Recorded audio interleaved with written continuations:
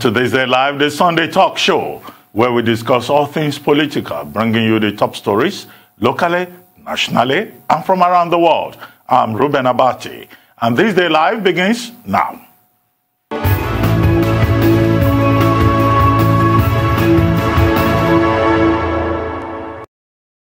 Coming up in the next hour, rising cases of sexual violence and exploitation in Nigeria. The systemic failure in curtailing this menace against women, girls, and even underage boys. What measures need to be taken to end the scourge? The crisis rocking Nigeria's ruling party, the All Progressives Congress, reaches a crescendo. President Muhammadu steps in to pull the party from the brink. Former APC National Chairman Adam Soshomole bows out, while former Lagos State Governor Bola Ahmed admits the party was headed in the wrong direction. And more than 42,000 new COVID-19 cases reported in the United States. In India, the number of reported cases exceeds 500,000, while here in Nigeria, the spread of the novel coronavirus touches a new milestone.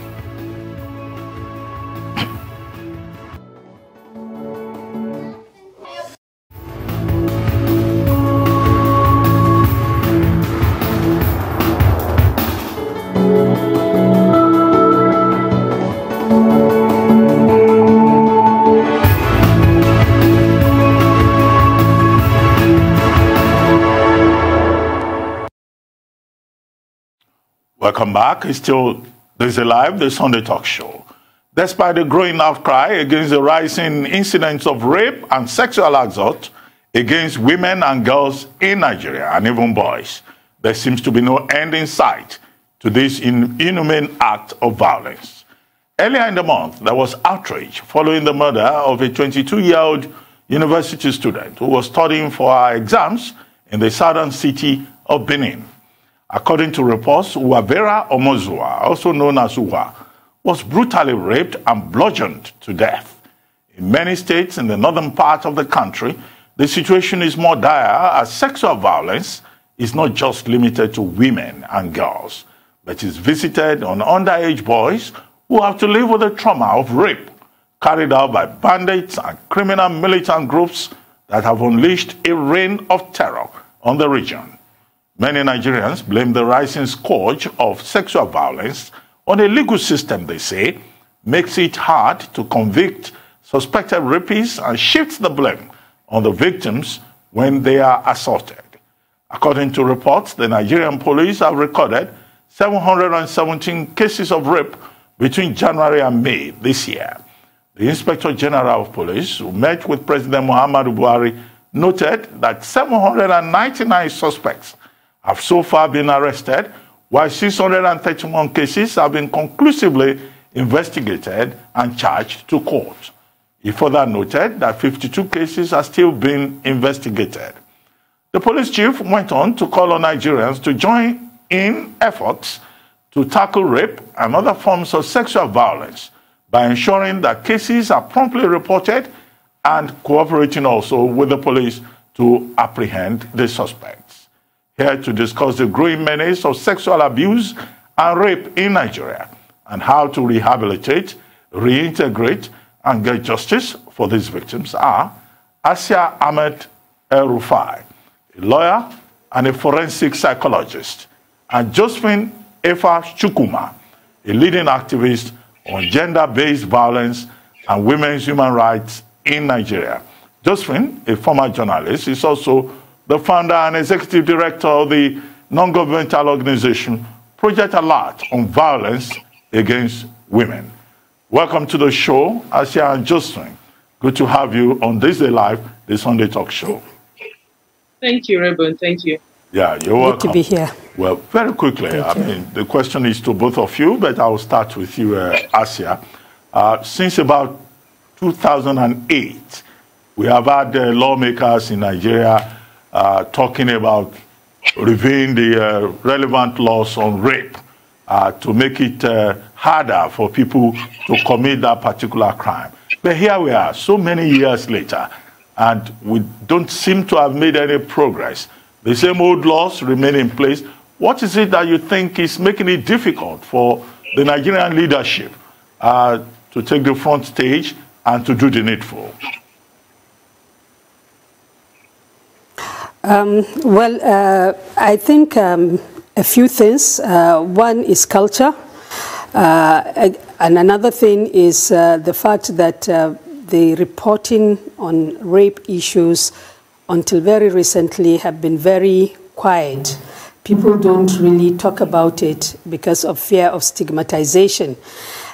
Secondly, culturally, people feel that when you talk about rape, you are indicting a whole culture, or you are indicting a whole community, or you are indicting a whole patriarchy. Because when we look at rape, we look at it from the aspect of women mostly, not knowing that actually even boys and men, young men, are actually also victims of this heinous attack. So generally, we have not spoken enough, or we have not done enough to make people understand the effect and the menace that these issues are causing. And that is why we are seeing a rise in it. Fortunately, some of the states have taken steps to make changes in the laws. It is not true that since 2008, laws have not been changed. Yes, for instance, in Kaduna State, there is the penal code, which has been reviewed to make rape a life sentence. And we also have the Child Rights Act, which has been domesticated, which also makes it a life imprisonment for any rapist of a minor. We also have the Violence Against People, which also makes it, a life imprisonment for people that have committing these offenses. So yes, there are pockets of states here and there that have made efforts in order to change the narrative, to change the way that rape is being looked at. But it is not enough. It has to be holistic. It must be across the country. Because if one state is doing it, what normally we see in our work is that somebody will commit rape, he will be granted rape, he will move to another state. And because we do not have things like registers, we do not have, means of identifying these people, they can easily blend back and continue what they're doing. Well, let me come to you, Josephine. Josephine Efa Chukuma, you have been in this area of civic engagement for about 24 years. Do you feel tired campaigning against violence against women, against the individual in society? And why do you think that rape remains a big problem? Thank you very much, Ruben. I'm not only tired, I'm angry. I'm actually more angry than tired. Angry that all these years, some of us have spent over 2 decades, almost 3 decades doing this. And what is still keeping us at this level, if I must put it just 2 words, 3 words, is lack of the political will. We need to walk the talk. A lot of times we just keep talking and talking, lip service from political officers, from government agencies. We are very passionate. We have daughters like you. We have wives at home. All those things we keep hearing. Some of us are tired of hearing that. It is time to walk the talk. We should put our money where our heart is. Money should be put into fighting sexual and gender-based violence in Nigeria. Talking about laws have never been the problem. Nigeria is so good with enacting laws. We have laws. The Violence Against Persons Prohibition Act. Yes, all the states have not domesticated them yet, but at least about 12 or 13 states at the last count have done that. But beyond doing that, that's step 1. What next? With the state of emergency that the governors at the governors forum, the virtual meeting they had 3 or 4 weeks ago, they stood up from that meeting saying, agreeing that a state of emergency on this issue needs to be put in place, announced in the country. That means action, starting from ground zero. And all states, as we are talking, all states have no reason No reason what at all. And when I talk of states, I mean the state government, I mean the state ministries of women affairs. They are the ministries that have the duty, the responsibility to take action on issues concerning women. The legislative arm of government, they domesticate this beautiful piece of legislation, the Backward Act, that it becomes law in all states. That is step one. Then after that, they should make funds available. Government should make funds available. State governments. I'm tired of hearing people say no money, no money. But there's always money for corruption and corrupt practices. I'm going to say it the way it is. There's always money for corruption and corrupt practices. Let us put money into fighting the scourge. We are dealing with an epidemic that is threatening each and every one of us. You know, you may say, what's my business? But may God help you with your daughter. You can play around with your wife. You can play around with your girlfriend. But God help you and God help me with your daughter, my daughter, sister, you know, and all of that, and mother. So we need to, it's all about walking the talk. Political will, funding, government making funds available, you know, for practical support services, to set up sexual and assault referral centers in all states of the Federation, for Ministry of Women Affairs in the states to set up shelters. NGOs are tired. We are tired of being the ones responding, Ruben. Whatever progress has been made in this area today in Nigeria is the effort. 80% of NGOs, 80% is the effort of NGOs, with just about 20% from government. We must be true to ourselves. So that is what is going on here. Well, Asia Ahmed Rufai, let me come back to you. You just had Josephine Ifa Chukuma saying that laws are not the problem. What we need is funding, support, and then the political will. But as a lawyer yourself, will you agree with the point she made initially that laws are not the problem? You have cited the example of Kaduna State where something has been done, and you cited all of that. But if you look at the laws, the relevant laws, starting with the Criminal Code, Section 354, the definition of rape in Section 357, the Child Rights Act, which has only been ratified by only about 23 states, and then the Violence Against Persons Protection Act, which has only been ratified by about 12 states. Do you agree that laws are not the problem, or we still need to do something about the legal framework with regard to rape, evidence, the burden of proof, and all of that? Well, the laws need to be strengthened, really, in the sense that if you look at it critically, when somebody in the criminal code, for instance, the rape penalty for rape is 14 years max. Now, people are eligible to come out in 3, 4, 5 years. So when you have a law that gives a penalty that people, and some of them are even, they even have an option of a fine, people just, you know, take advantage of that and pay off whatever fine it is and move. So yes, the laws may not necessarily be the only problem, but they are a problem in the sense that when we don't do the right thing, when we don't make it, you know, a harsher, when we don't put harsher penalty for certain things, people don't learn from it.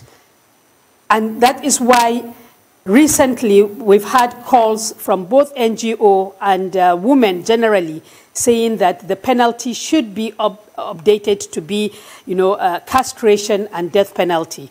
Now, this is on the one aspect. On the second aspect, we also have the issue of implementation.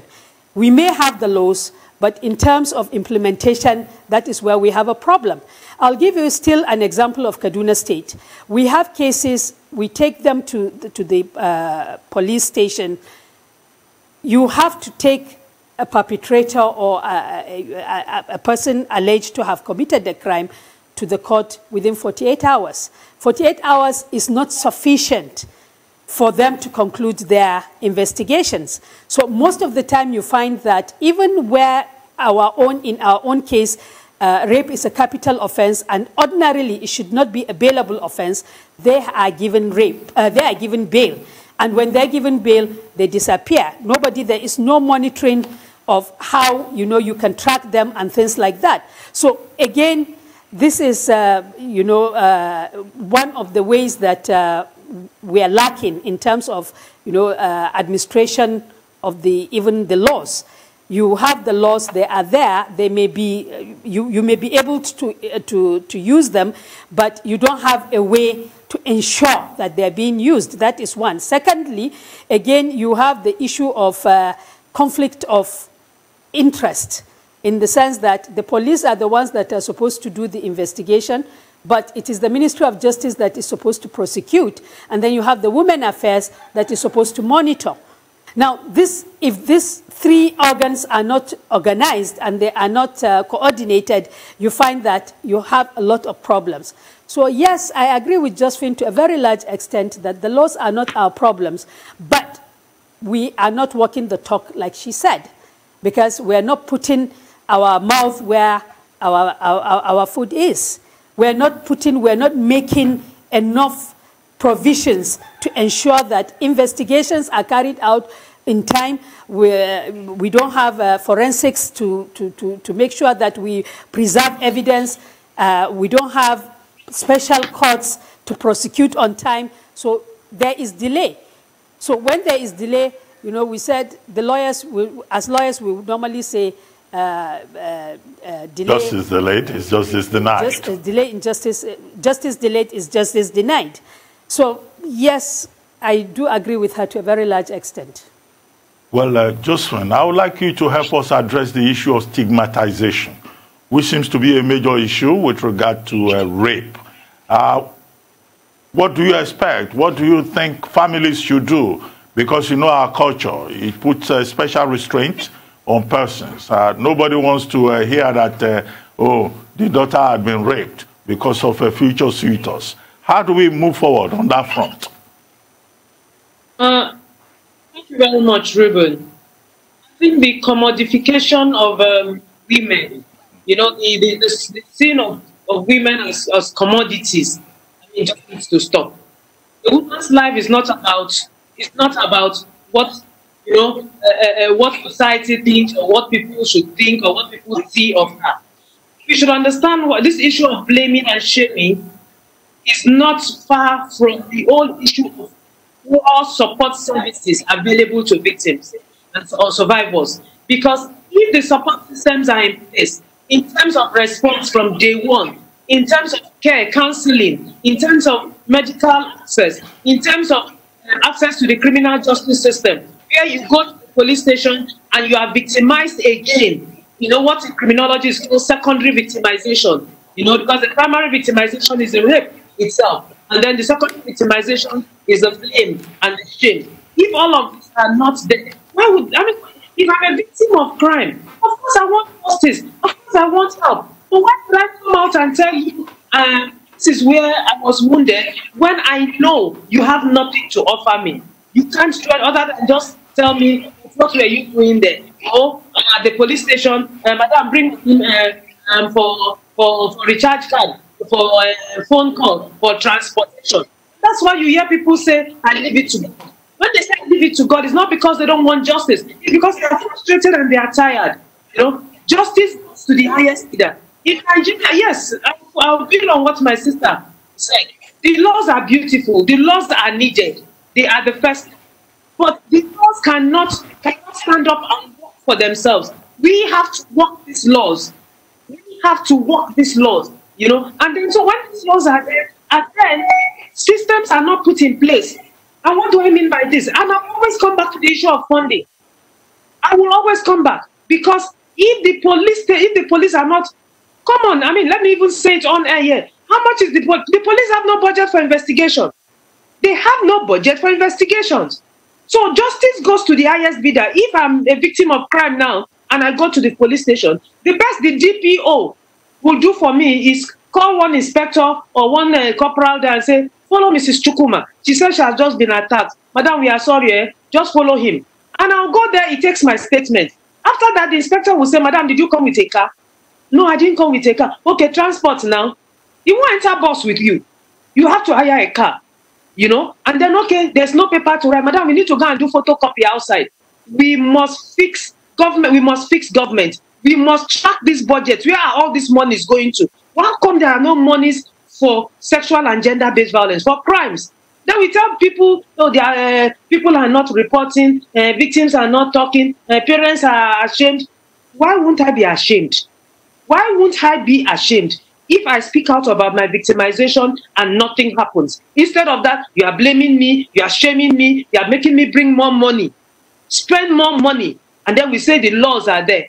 The laws are just there on paper. Human beings have to work them. Human beings have to translate them. You know, resources must be made available. Resources, not just money, but also training, capacity building, across board. The police one, the Ministry of Women, the social welfare. The social welfare is another place we have a lot of problems. People there are just civil servants, just working. They are not passionate. We need people who are passionate in these ministries. We need the commissioners. If they don't know what is going on, they should be humble enough to want to listen to some of us and learn. We should cut this politicizing women's issues, politicizing sexual and gender-based violence, wanting to be politically correct. Oh, we are doing this. Oh, we are doing that. Meanwhile, nothing is being done. That is what is going on. And that is why victims, that's why families will always want to, you know, and I don't blame them. If you are not going to help me with my problem, you may as well just leave me alone. Leave me, let me just, you know, sit there and just, God help me, you know, with whatever I want to do. So that is what we need to address. That is what we need to fix. We need to fix what is going on, the attitude. There's a huge tolerance level. And how come when we're talking about, you know, of course we have the sexual offenders register. It was launched by NAPTIP last year. I am waiting to see the name of the big men on that register. I'm waiting to see. Impunity is reigning. Yeah, look at from the bench to Pastor Koza. You know, once it is a big man, you will see trouble. You see impunity. Running to IGP, getting IGP's RT team to come and be the one to go after the survivor. But when it is a poor man, when it is point well made. Point well made, Johnson. But in the few minutes that we have left, just about 4 minutes, I would like you and Asia to talk about what you have been doing. I mean, you've given a picture of what is going on with regard to rape in Nigeria. But Asia, let me start with you. You've been engaged in this area, trying to make sure that gender-based violence is addressed. Could you share with us some of the things you've been doing? Josephine, I'll come back to you in the next 2 minutes. Yes, my law firm actually does give legal aid to survivors. We ensure that we prosecute and we follow up cases.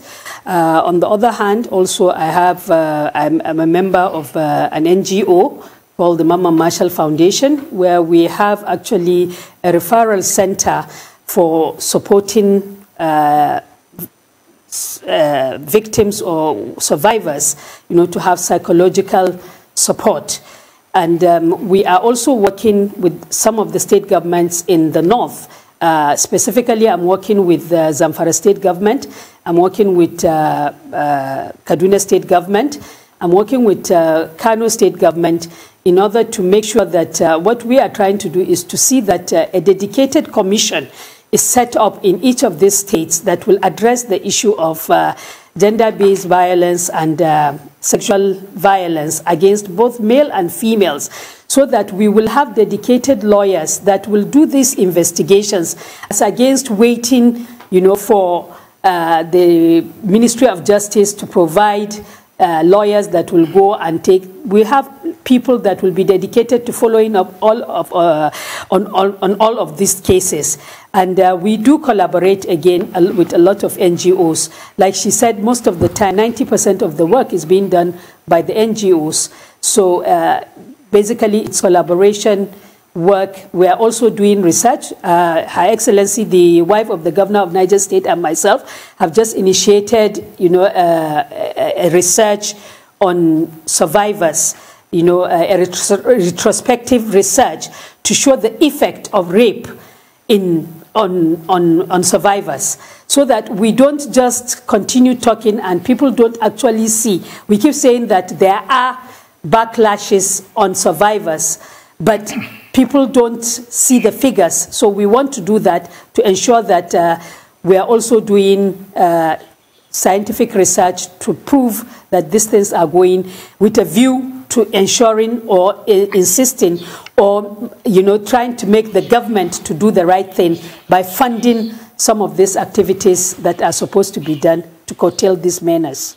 Thank you. Well, quickly, Josephine, I know you've been involved in this for more than 2 decades. Would you like to tell us a little about your NGO project against gender-based violence? Thank you very much, Ruben. The name of the organization I run is Project Alert on Violence Against Women. The name speaks for itself. We honestly pride ourselves as being the forerunners on this issue. When we started in January 1999, we walked a very low road. Very few organizations were doing, with the exception of organizations like maybe Bola, CRP, and a couple of people. We are the first to really focus on this. And we started, I mean, because of the time we started, we had to do a lot of heavy lifting at that time. So we took up 3 programs, you know, programs that right now an organization can even pick one of it and do. You know, we do research and documentation because it's very important we document, you know, all these things. It's not enough to just keep talking. Documentation helps. And it's actually the documentations we did in the early years of Project Alert that helped, that we used for legislative advocacy, that helped in the laws that we have gotten, you know, on domestic violence laws and all of that. We also set up the first shelter for abused women in Nigeria, known as Sophia's Place, because practical support services is very dear to us, and especially to me, because it's not enough to be advocating and be advocating. Advocacy is the easiest thing to do. You talk on television, you talk on radio, but then the survivors themselves, what do you do to help them? So we have our counseling department, we have legal aid, and then the shelter, Sophia's Place, you know, where we give temporary shelter women. Well, unfortunately, that's all we can take on this segment of the program. I would like to thank you, Asia Ahmed El-Rufai and Josephine Efa Chukuma, for sharing your insights with us. Thank you very much indeed. It's time now for a break here on THISDAY Live, the Sunday Talk Show. Don't go away. We'll be right back.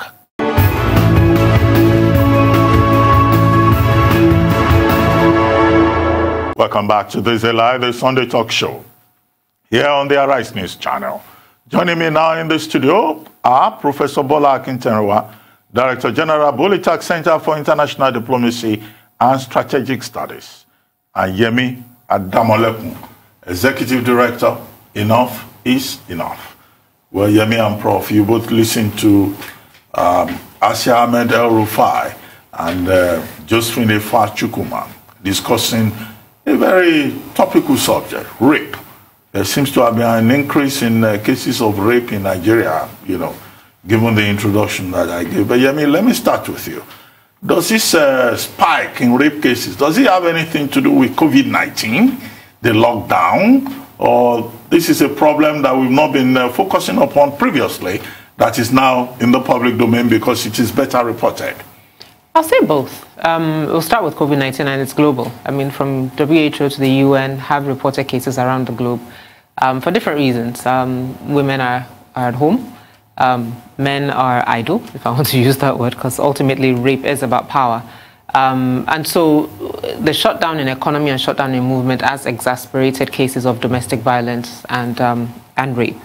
So COVID-19 has one part to play, but I think also more fundamentally, media has sort of been disaggregated, so people can report things on social media. People can use their cameras to take pictures. Voice has been given to women in sort of telling their stories and telling their experiences, because there are now more spaces where you can go and people will listen to you and people will believe you. Definitely not enough, but there are more spaces where women can go and be believed. And as we've seen, for example, in the recent case with Sheyi and Dibanj, and the allegations, a lot of support for Sheyi on social media. Sheyiton, anti-Sheyiton? Yes. a lot of support for her on social media, even though there are allegations at this moment. But also on the back of that, Dibanji's reaction in the use of the police, a lot of condemnation in that regard, that, yeah, if she is accusing you falsely, that's fine. Deal with that in the court of law. You have lawyers.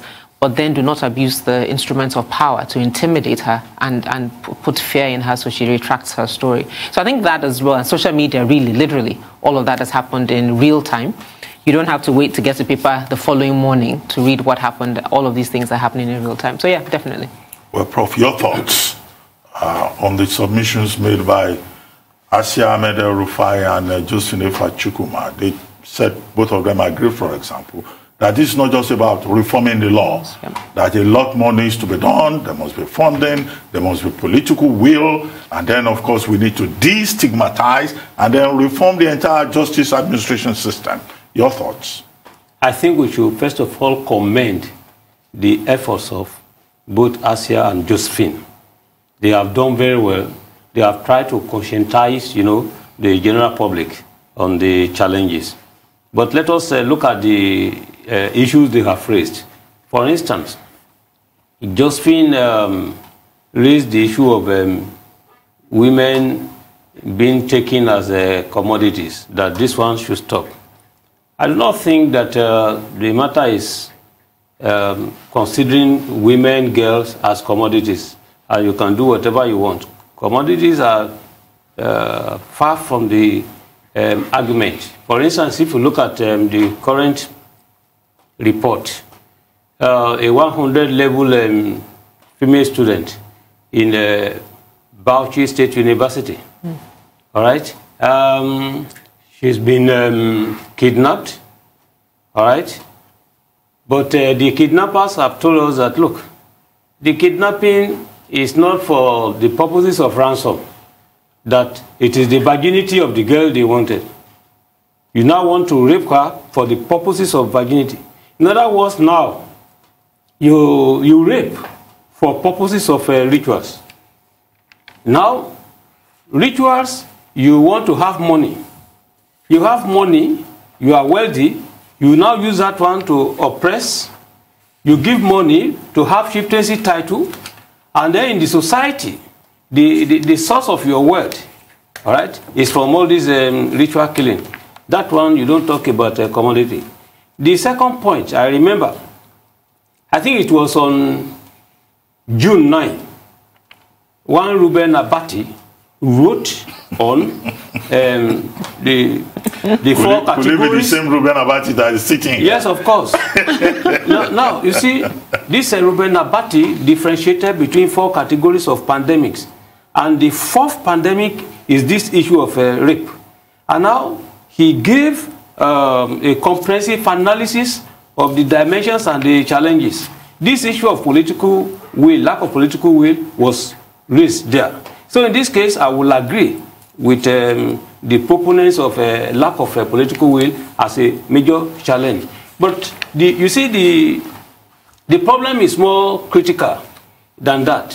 When a man rapes a man, it's no longer a man versus woman. All right? You have a girl to girl, boy to boy, and you rightly raise this fundamental problem in that particular article. All right? Around the middle paragraphs of the article.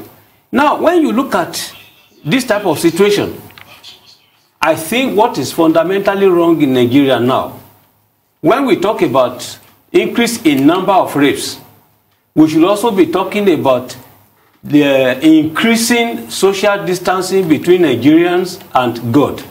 Now, when, for instance... Social distancing between Nigerians and God. And God, yes. How? Now, for instance, why is it that we are having an increase in the number of rapes? It is simply because we are moving far, far, far away from God. And in this case, people don't have the fear of God.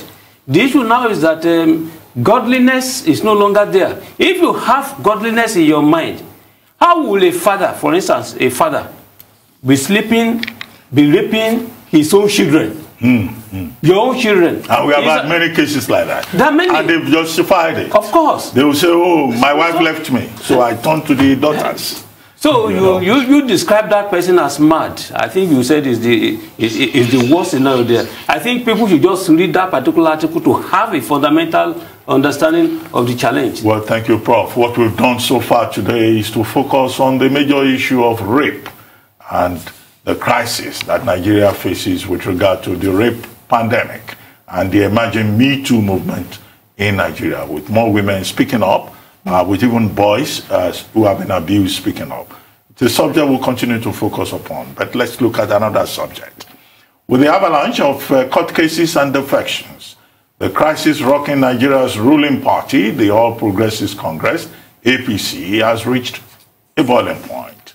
Just last week, President Muhammadu was forced to nip the crisis in the bud when he lent support to the court-recognized acting national chairman of the party, Victor Giadom, to convene a meeting of the National Executive Committee of the party, NEC. At the meeting, far-reaching decisions were taken, ranging from the dissolution of the National Working Committee of the APC to the inauguration of a caretaker committee to convene an extraordinary convention of the party 6 months from now.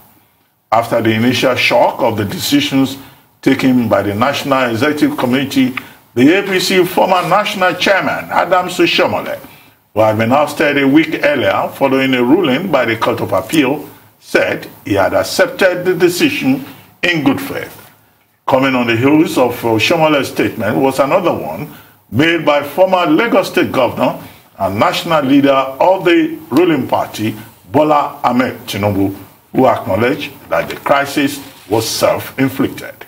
However, he expressed satisfaction that the president had stepped in to stem the slide and dismiss speculations linking the conflict that rocked the party to his purported bid for the presidency in 2023.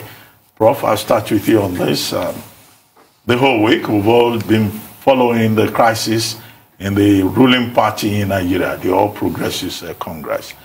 Some people say, well, the president did well by stepping in and seizing control or, checking the slide. But some other people within the party say what the president did was illegal. One, the party was held in the council chambers of the presidency. Two, the new chairman, as it were, the interim chairman, was sworn in by the Attorney General of the Federation.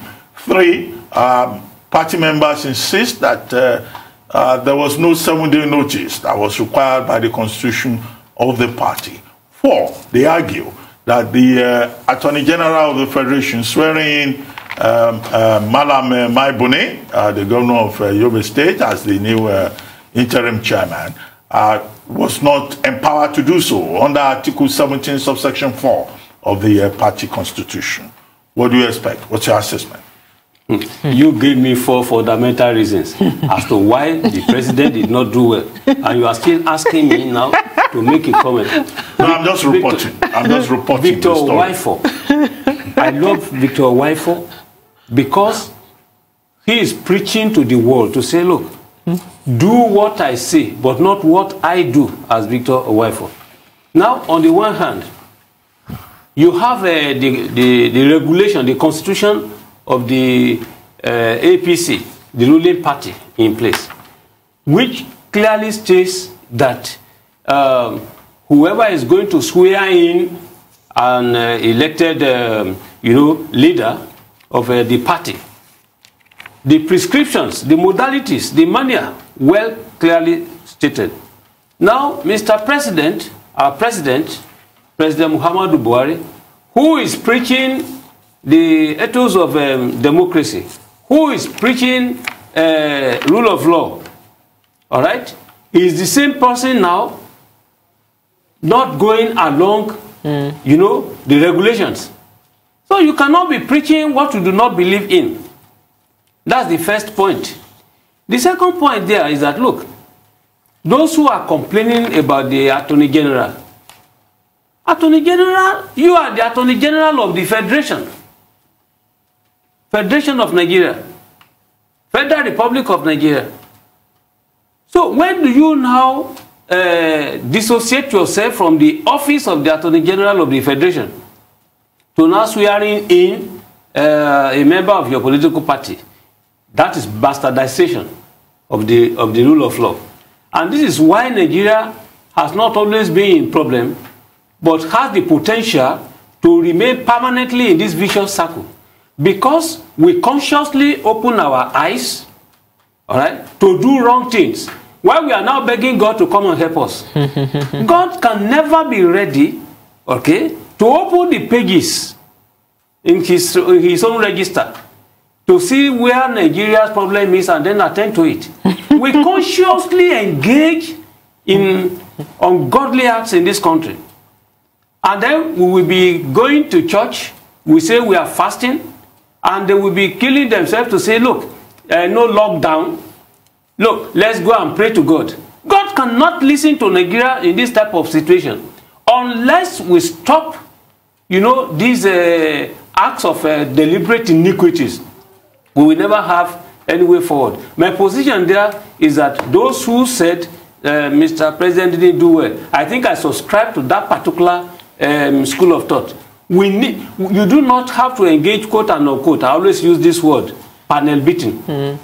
When you have a dented vehicle, in Europe, they will normally remove that spoiled part. But here in Nigeria, we must take a heavy camera. Yes, we are always managing. But the problem is still there. Yeah, we can't continue like this. Let me take your thoughts on this. I mean, there are winners and losers involved. I think it was THISDAY that reported that, you know, there have been winners, there have been losers within the party. And that, in fact, there are, some people say, internally displaced persons now in the APC. Some people say Bola, Ahmed and have become internally displaced. But what is the larger implication for Nigerian politics and the political party system? I think for me, fundamentally, I'm actually quite happy to see this happening within the APC, because the sort of no, it's true, because the sort of toga of we're different, of change, of sort of different types of politics, integrity that Mr. President has put on and the party has put on is raveling before our eyes. And I'll point to two things. One of the things that's always been said about President Buhari is that he doesn't get involved in things. As my friends like to say, that he would unlook everything that has to do with the party. But I think for me, this clearly shows a man that chose to get involved because he wanted to. So the idea that he doesn't disturb his mind with these pedestrian things, I think for me, the fact that this put that clearly at rest, so nobody can come and say that again, that he doesn't get involved. Yes, President Obasanjo was the master of interference. He interfered in everything when it came to PDP as a political party.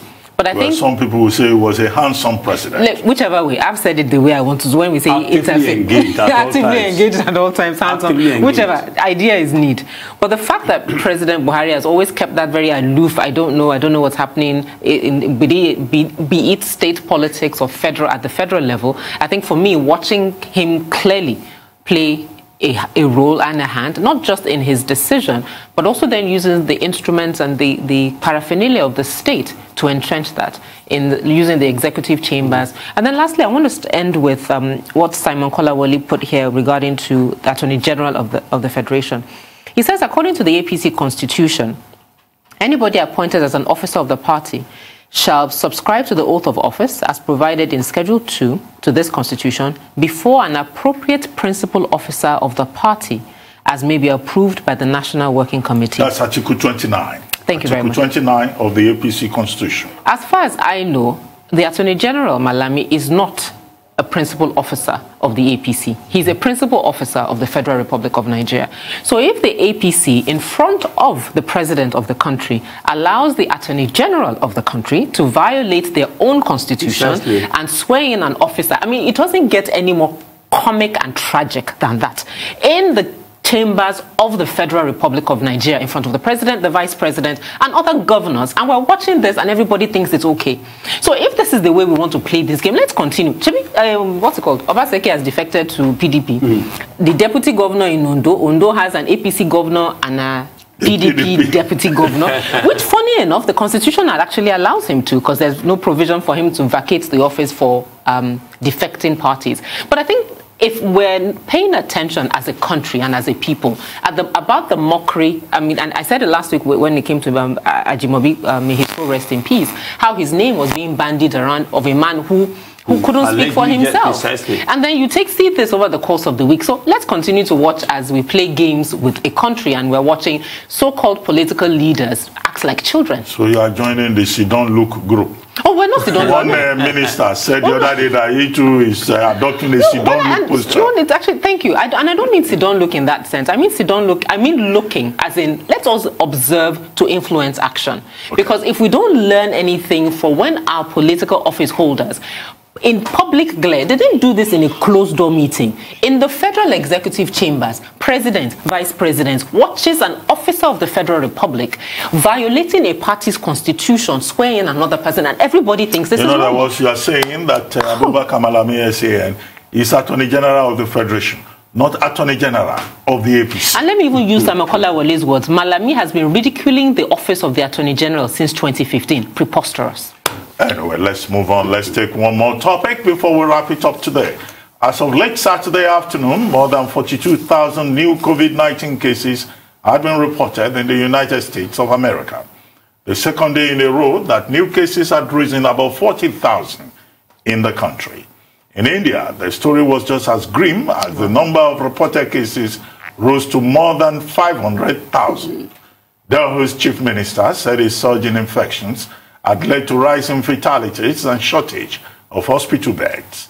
On the African continent, COVID-19 cases and fatalities also grew exponentially, with the continent recording 371,611 confirmed cases and sadly 9,485 deaths as of this morning. Here in Nigeria, the spread of the novel coronavirus disease touched a new milestone, as the latest statistics provided by the Nigeria Center for Disease Control, NCDC, revealed that Nigeria now has 24,077 confirmed cases. On Saturday, the 27th of June, the NCDC confirmed 779 new cases, with unfortunately 4 deaths recorded. This was the highest daily case recorded, having carried out a total daily test of 2,068 samples across the country. To date, 8,625 cases have been discharged, and 558 deaths have sadly been recorded in 35 states and the Federal Capital Territory in Nigeria. A total of 127,158 tests had been carried out as of June 27th, compared to 125,090 tests a day earlier. Lagos remains the epicenter for the virus. The implication of all of this is that we're recording new spikes across the world.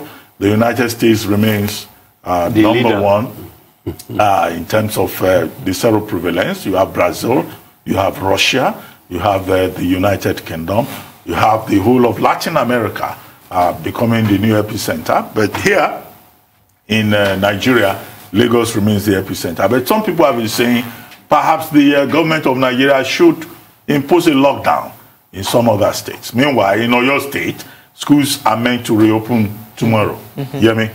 I come back to you. Well, it's, yeah, I think, okay, 2 things I'd like to focus on. One, I'll use Cross River again as an example, as I did last week. During the week, the University of Calabar issued a memo basically stating... University of Calabar Teaching Hospital. Teaching Hospital, thank you, sorry. Issued a memo basically stating that they were bypassing their own state government and they were going to be sending samples directly to the NCDC. Because for some odd reason, it seems like Governor Ayade thinks there's a medal to be won for being COVID-free. Because his insistence that Cross River is COVID-free, I don't understand it. Anyway, University of Calabar Teaching Hospital, realizing that they have a problem, has decided, because the way it's been managed, it's managed through the state ministries of health. So if your Ministry of Health is insistent that either NCDC was to bring in positive samples or whatever it is, I think for me that speaks volumes. One, and I really commend the University of Calabar Teaching Hospital for deciding to put the citizens of Cross River. That's my former school. Ah, interesting. To put the citizens of Calabar, put the citizens of Cross River ahead of a governor that, quite frankly, has been very reckless with their lives. So I think that's one thing. A second bit that I think at the federal level that we're not getting quite right, and again, we've been making a call for this, that the presidential task force needs to be expanded to include civil society and private sector to ensure that there's a robust sort of access to information to shape their decisions, is the fact that at the federal level, we're still not communicating effectively. I mean, I saw a pastor of a major church this afternoon calling the virus what he's calling an anti-church virus. And his premise is the fact that people are allowed to go to the market, but they're not allowed to come to church.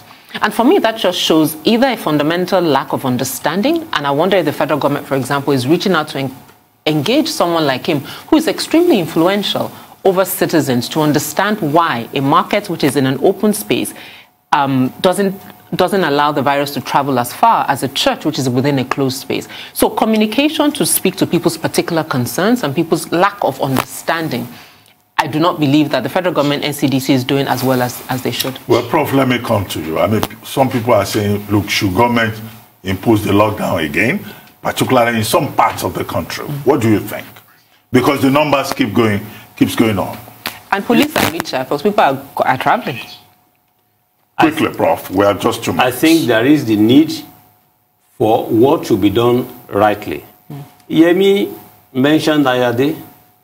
She should have told us that, look, it is the Donald Trump in Ayade that is the question. These are people who knew quite well, and they know quite well that we have this problem, but they pretend that the problem is not there. The second point there is that, look, in Nigeria, we are talking about increase on daily basis. But we know quite well that it is consciously being spread. People are out. Nobody is respecting all this. Interstate, please. You just go to Ojota on the road. I went to Imeko yesterday to see the pastor of the Celestial Church of Christ. Prof. Yes. You violated the interstate travel lockdown. I have a permit. Yes, I have a pass. Yes, Prof does not violate. From Arise News, I guess. No. Not only Arise News. You have this diplomatic COVID pass. So you see, in this case, don't worry, you went to Imeko. You should go and self-isolate. No. There. But there was a lot of traffic. Don't mind, Doctor, but finish your point. I take all the necessary precautions. The point is that you saw. The leader of the Celestial Church of Christ told all members to say they should comply with government's regulations, that he doesn't have the means to control all this. So you see, when some church leaders are respecting the regulation, and some others who believe in a holier than thou are creating problems, please, it's a question of order and counter-order amounting to disorder. Yeah. And that's why we are in trouble in Nigeria. Anyway, thank you very much, Professor Akintero, and thank you, Yemi Adamolekun, Executive Director. Enough is enough. You've been watching THISDAY Live, the Sunday talk show here on Arise News. I'm Ruben Abati. From my entire team here in Lagos, it's bye for now, and thank you very much for watching. We'll see you next Sunday.